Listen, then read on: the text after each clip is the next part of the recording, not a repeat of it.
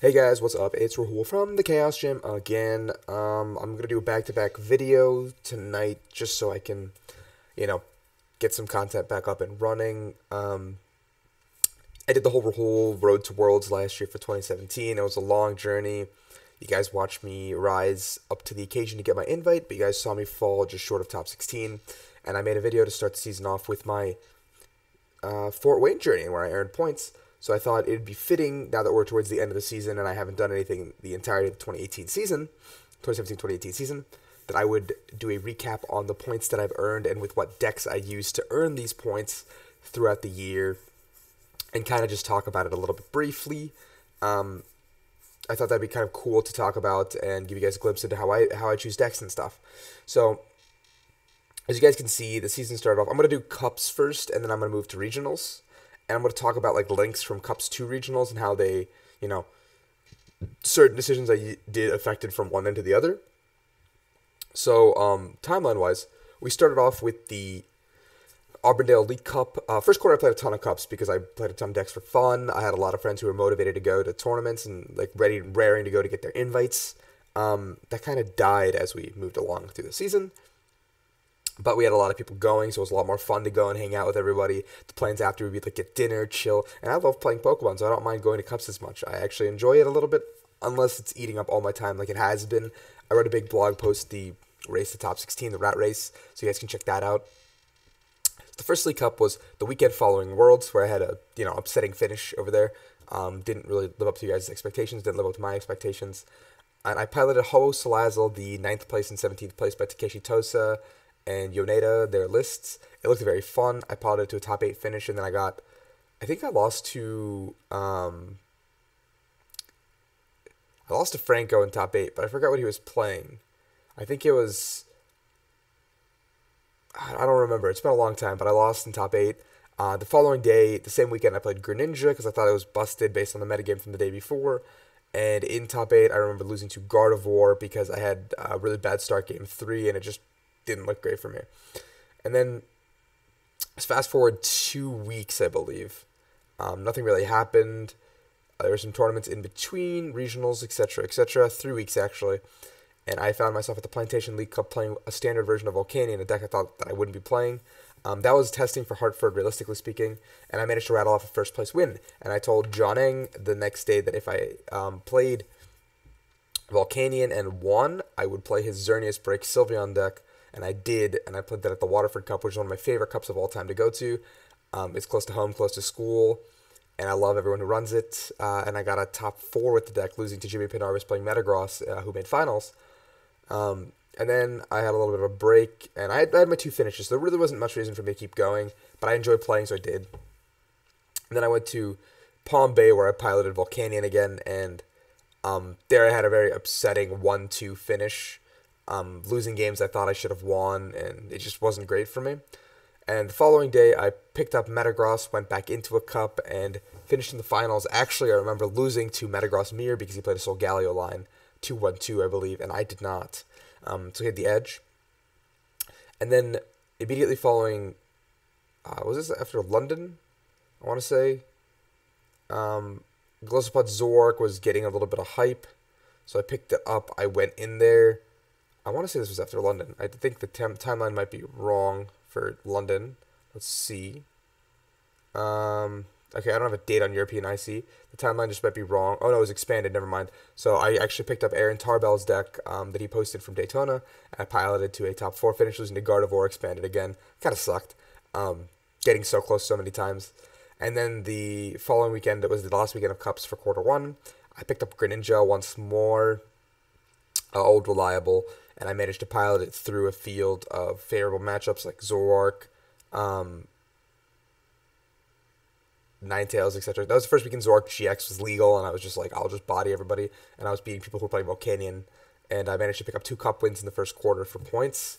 The second quarter, I played Glisspot Zork. This is right after London, so I was actually just testing out the list. I got top 8, and I lost to Buzzrock, and that was the first time I realized how strong Buzzrock was. And then Zoroark Lycanroc was the deck I began testing past that, and I took it to a finals finish, losing to Greninja in the finals, actually, because I didn't have an answer, and I drew pretty bad.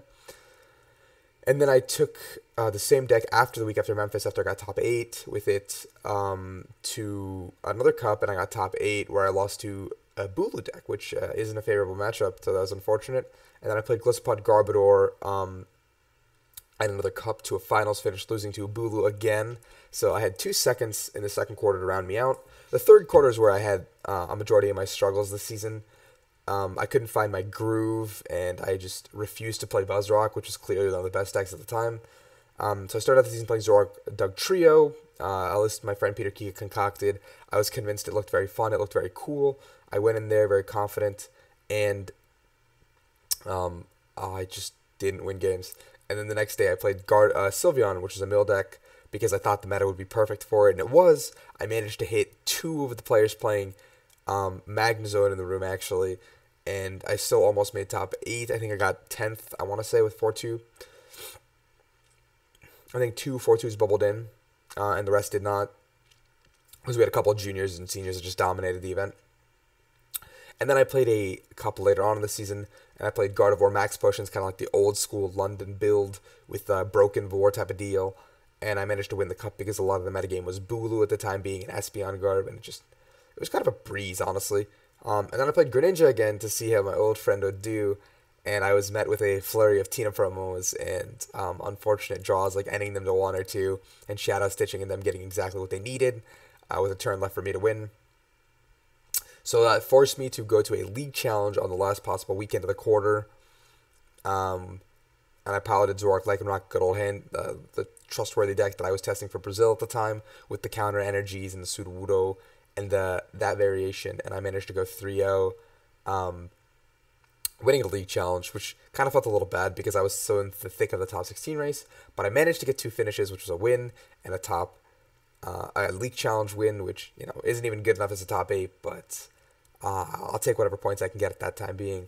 And then this quarter, I don't really need the points for cups because I'm pretty locked into top 16, but I went to the Mondesi League Cup in New York, with my friends to hang out and scoop to some friends, and I played a Tapu Koko Naganadel spread deck, and I made the finals with it where I scooped to Jeffang, playing Buzzguard, which I think is a bad matchup anyway. I probably would have lost that because I didn't play Blower, so I really would have lost that because I can't use my Muse. I have 4 Cocos at most. Yeah, it just kind of sucks, and he just eventually start one-shotting everything. One strong at a Fury Belt, then his Fury Belts too. Like, how am I supposed to win that? So I got 40 points so far with the only cup I've played this quarter, and that's second place finish. I probably will attend one more cup this quarter at the very least, just to say hi to some friends, and I want to play Lapras at that, so I'm giving you guys a heads up. So let's go over to my regionals and what decks I played. Okay, let's do this. Okay, there we go, that should show up now. So the first regionals I technically played in was the Anaheim Open. It's not really a regionals, but it was a regional level event. And I played Decidueye Zoroark, or not Decidueye Gliscopod, because of how I had performed previously at the World Championships, and I wanted to play a deck that was fun. So I talked to some of my friends who were the Brazilian players, who were very cool, and I picked up their deck and I piloted it to a 5-3 finish, losing to Simon and Road, who was playing Espeon Garb. My troubles came from Garb decks throughout the day and a Volcanion deck, but I managed to pick up 40 points.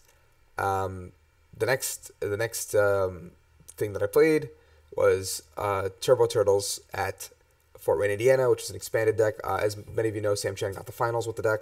It was a deck that I had worked on very hard for a while between Worlds and that regionals, because I was frustrated and I wanted to just put work into it. I lost to Christopher Szymanski, Israel Sosa, and Swiss, and then I managed to lose my win into Brian Hunter, who was playing a speed version of Volcanion, on the backs of game 2 and 3, off of me needing one more turn and him not hitting exactly what I needed type of deal. Game 2 I should have won, but my Lysander was my last prize, which was heartbreaking, honestly. But yeah, the Volcanion list I played at the Cup, and we had tested and perfected with Azul Garcia Griego, who was the mastermind behind that deck. We piloted Hartford the week after, and I went 6-3, losing to a Greninja, I believe, a Gardevoir, and a Drampa Garbodor. All matchups that don't seem favorable because of Parallel City. And the weekend, and then the next regional I played in was Daytona, which was expanded, where I played Azul and Brad's Necrozma Garbodor. The deck seemed incredibly busted at the time. It seemed like the best deck by far. It was the best deck by far because we had Ryan Sablehouse winning the event with the deck, Sam 60 I played, and a bunch of other players performing well, including Azul getting top 4.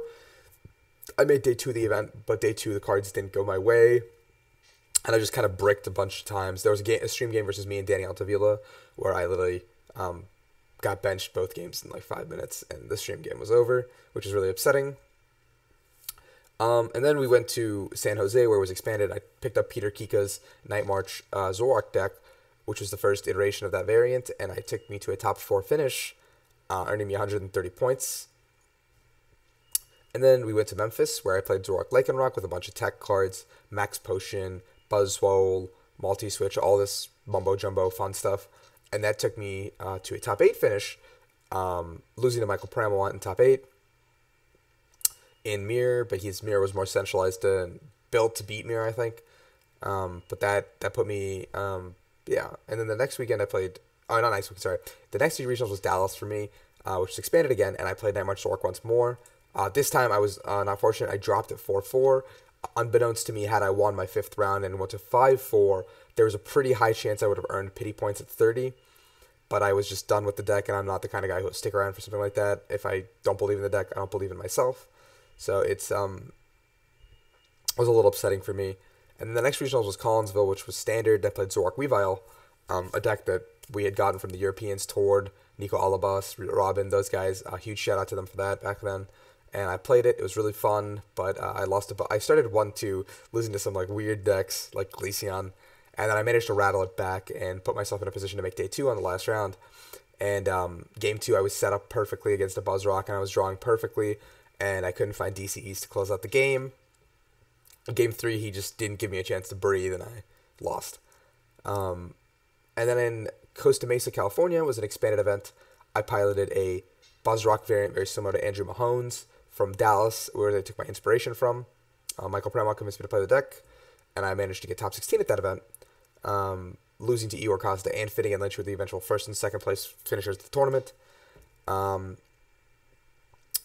In Charlotte, North Carolina, I played Zoroark Gardevoir, deck popularized by Tord after winning Oceania IC, and I thought the deck was pretty busted at the time, and Pram convinced me to play it. I wanted to play Zoroark personally, and it boiled down to me losing my last 2 to Zoroark and Buzz Garb to very good players, not only Champagne, Alex Hill. Going from 6-1 to 6-3 was a little heartbreaking. It was probably the hardest regionals for me as a person. You guys can read about that in my blog, but that was that deck choice. I then played Lucario Lycanroc when I went to Portland. I booked Portland on a whim, and Michael Pramawant just told me to buy Lucario, so I said, okay, cool, I'll bring them. And he told me we were playing Scoop Ups. I said, whatever, dude, I'll play the list, I don't care. And I managed to get to a day 2 berth after going 6-1 with a lot of favorable matchups across the day, and IDing twice into day 2. And then day 2, everything just went downhill, playing against Sylveons, playing against Boolus. Like, the day just was not going to get any better.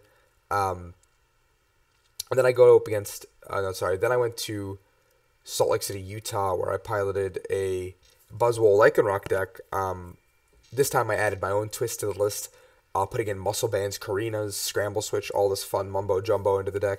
And I just said, we'll see what happens. And the deck worked out pretty well, honestly. And I got a top 16 berth again, this time actually losing to Zoroark on my win at ID In. And then I went to Toronto, where I piloted a Duskmane Magnezone deck, and that was my first real I just want to have fun deck.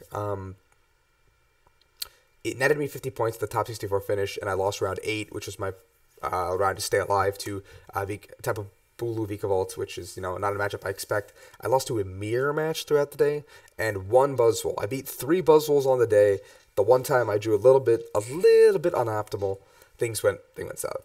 And then I went to the Mexico City special event, where I piloted Necrozma Malamar, which is a list that Peter Kika gave to me, said it was pretty good. I changed like 2 cards to it, and I went in there, and I got a finals berth, conceding to my friend Sam Chen in the finals, who was playing the same 59. And he won. I got second. What more can I say? We were pretty happy. And then I went to Cancun the weekend after, played a very similar list to what I had played before and rattle off a top 16 berth going 5-2, losing. I lost 2 rounds very early to actually the eventual first and second place finishers, Eder and Manuel, and it was a little heartbreaking. And then I went to Madison, Wisconsin, where I played the 3 Baby Buzz Rock with everybody else. But that's where, my luck ran a little dry. I went 3-4 and decided, we're done here today. There's no pity points for me to earn. I didn't want to keep playing because I wasn't drawing particularly well with the deck. And, it happens. The luck happens. And as far as my 3 Intercontinentals go, at the European Intercontinental, I piloted a Metal Toolbox deck that used Drampa, Celesteela, Scizor EX, all these fun tools, but I was unable to earn points at that one. I went 3-3-1 drop. I actually think at 3-3-1, I knew I was out of points, so I went to my 8th round, told my opponent that he won the match, signed the slip, and I left. Because he flipped over a Volcanion also. He asked if he wanted to play one game for fun. I said, sure. After conceding, he flipped over a Volcanion. I said, I actually don't want to play this. This doesn't seem fun. And I pretty much got up and left. The Oceania IC, I played Buzzwole Lycanroc. It was all the rage there. It seemed like the best deck at the time. Nothing could really beat it. I started 3-3 at the event because I lost to my mirror counterparts and a Vika Bulu. And I managed to rattle it black. I clawed myself back to a 6-3 finish, earning CP, getting 34th actually, so I barely missed day 2.